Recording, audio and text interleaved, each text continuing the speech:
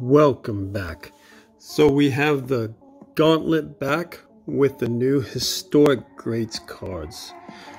I'm not gonna have a in-depth video on this because I've went over a lot of things in the past about the Gauntlet, and I'll leave links to that, but let's just look at this one in particular. So as you know, you have these different streaks. You can go easy, medium, hard. And if you're wondering if you can beat which level, I made a video about, is your team strong enough to finish hard? So I go through every team, show you the team powers, and I will just say, for the hard one, the LA teams are the toughest. But if you have power in the low 3000s, you should be able to complete that streak easily. Okay? Now, they did change the last event. Also, the doublers don't work the same. Hopefully they went back, but let's show you this.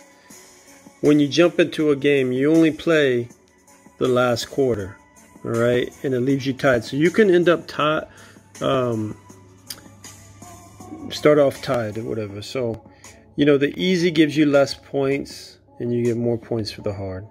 And then at the end, you get a streak bonus, so 1,000 for easy, 1,250 for medium, and 1,500 for hard. The bonus at the end, it makes the difference if you're going for hard. It gives you the best percentage. Obviously, the point doublers, I touched on this. I made a video also, don't buy doublers, because they changed it last time. Before, when you finish the streak, it would double the streak bonus and your points, but now the last event they switched it so your event bonus didn't get doubled, so it wasn't worth the money to buy the doubler packs. It was better to buy the stamina. I go over that in detail in that video as well, so check that one out. Here's your possible rewards for this event. If you're in the top tier, Patrick Ewing. You might have missed out on the John Stockton last event. You can get the Ruby version here. But a lot of you, if you have Shaq from earlier event, you might not be pushing like me. I'm not worried about Patrick Ewing. So I may be shooting for the 50,000.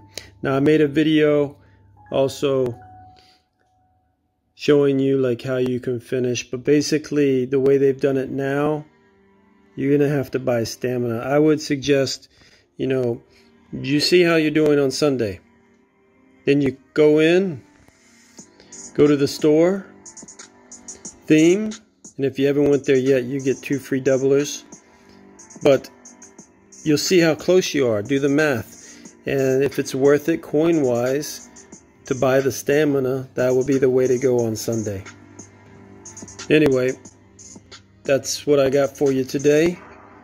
Nice, short and sweet. If you want more details on how to get in the Gauntlet, then I would suggest